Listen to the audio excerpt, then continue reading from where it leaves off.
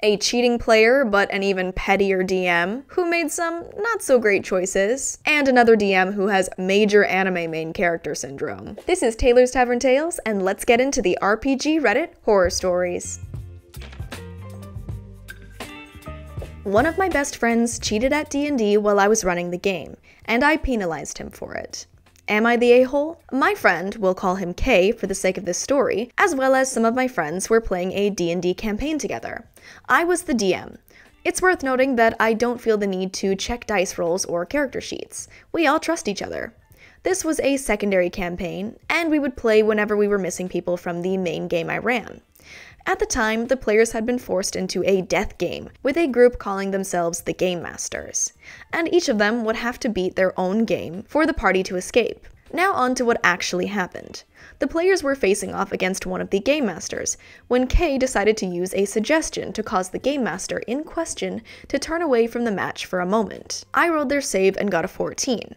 According to Kay, they had a spell save DC of 15. This resulted directly in the player's victory. Afterwards, Kay said, "I didn't just outwit them, I outwitted you," referring to me, and explained that the spell save was actually 14. We play meets it beats it. I was livid, but I didn't show it at the time. Later, I sent him this in his DMs. Kay's character will take a negative level, losing everything from their last level up.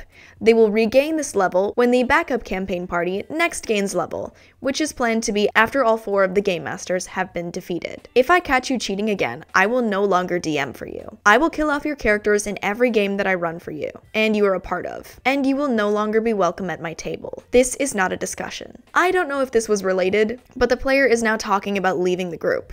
I'm worried it's my fault. Am I the a-hole for how I handled this? I don't know if this is gonna be controversial, but yeah, kinda seems like it. I mean, I'm not saying that the other player wasn't an a-hole either, but OP, yeah, this is quite an a-hole move. This is a person problem. So the way it needs to be handled is actually communicating to the person, to the player who cheated. You need to communicate with them that this was not okay and cheating will not be tolerated at your table. And this is when you give them the warning, if you cheat again, I will kick you out and you won't be allowed to play at my tables anymore. I just don't think it's great to handle a cheating problem, because cheating is kind of like a personality and like a morals issue with in-game consequences, because either the player is going to find better ways to cheat, or you've just lost a friendship because they're no longer having fun and they feel targeted, among many other things that are problems. I will say this till I'm in the grave. Communication is key in D&D and in real life. So OP, if you're going to save this friendship, you need to communicate with this person, and this person needs to communicate with you. You need to have an open dialogue and talk about why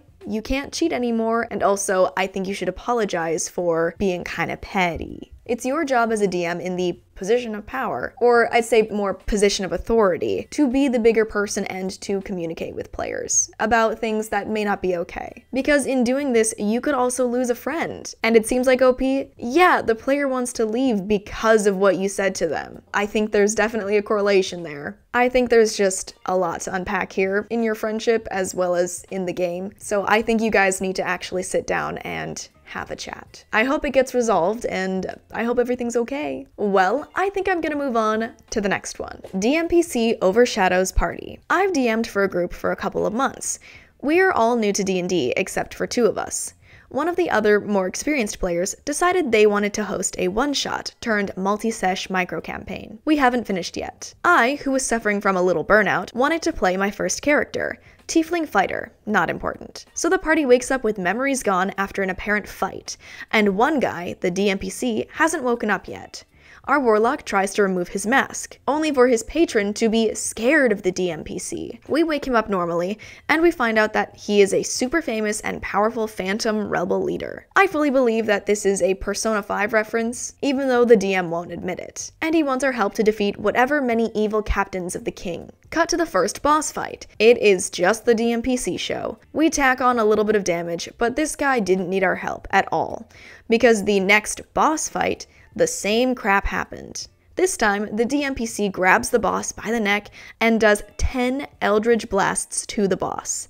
Next turn, the DMPC summons 3 animated armors in one action before we end up killing the boss.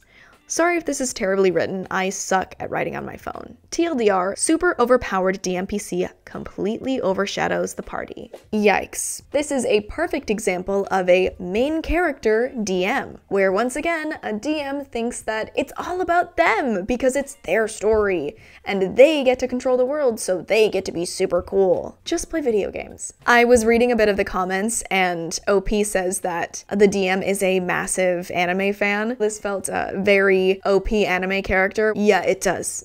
For sure. It is very reminiscent of the main character is this super crazy edgelord who can defeat everyone with one hand tied behind their back.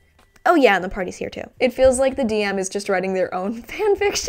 It feels like the DM is writing their own self-insert fanfiction, just creating a DMPC and having everybody else kind of be the little actors in their fanfiction. That's kind of funny. It's not good. It doesn't make for good D&D, but it's kind of funny. OP, I feel like you should just have a little bit of a chat with the DM, because hey, communication is key, but I don't know, something tells me that this DM probably won't stop doing this. I'm just getting this slight inclination that the DM is having too much fun and probably won't tone their main character syndrome back a little bit. But who knows, maybe if you have some open communication and tell them how you're feeling and how the rest of the party's feeling, they might actually have some personal growth and change and create more of a collaborative storytelling experience. But who knows? Well, I think I'm gonna leave it here for now. Thank you so much for watching. Be sure to give me a like and subscribe and turn on that post notification bell. It helps if you want to see my face on a regular basis. And if you would like to support me and the channel, think about becoming a channel member or sign up for my Patreon for as little as $1 a month. I appreciate all my patrons so much, and you get some fun bonus content on there, so sign up if you want to. And I am super excited, I am a finalist for the Crit Awards. If you don't know what the Crit Awards are, it's a ttrpg award ceremony to highlight some of the cool people in this space. I am a finalist for Best Up-and-Coming YouTube Channel, so if you would like to vote for me, so hopefully I can win, that would be insane, click the links in my description below. It'll take you to a Google form where you can vote for me on there. I'm not the first category, so you have to scroll a little bit, but I would appreciate it so, so much. The Crit Awards are at Gen Con, which I will be at, so if you see me there, come say hi. Well, that's all for now. I will see you in the next one.